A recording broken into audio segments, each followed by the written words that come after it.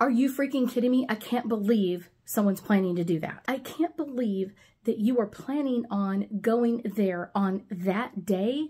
Out of all the days that you could go there, of all the days in any calendar year, this is the day you're choosing to go there?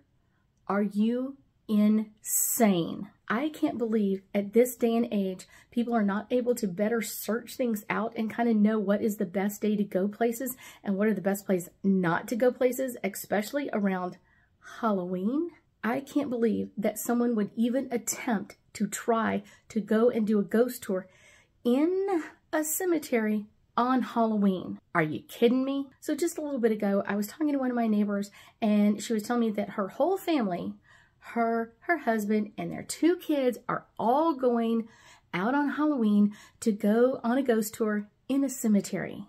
It's a big cemetery, kind of somewhat local to us, but they're supposed to be like this really fun thing. And then they're going to have like a party somewhere, blah, blah, blah, all this kind of stuff. And I'm like, are you freaking kidding me? Are you freaking kidding me? You are going to a haunted cemetery, one of the oldest around here, and you're going on Halloween. Like, let me know when you're ready to get rid of all the ghosts that you picked up there. Yeah, I'll be ready to kind of remove all the ghosts that you went and kind of intentionally picked up, because out of all the days, out of all the freaking days in a year that you could go to the cemetery and do a ghost tour or go walk around or whatever else, you're going on freaking Halloween. Oh my goodness.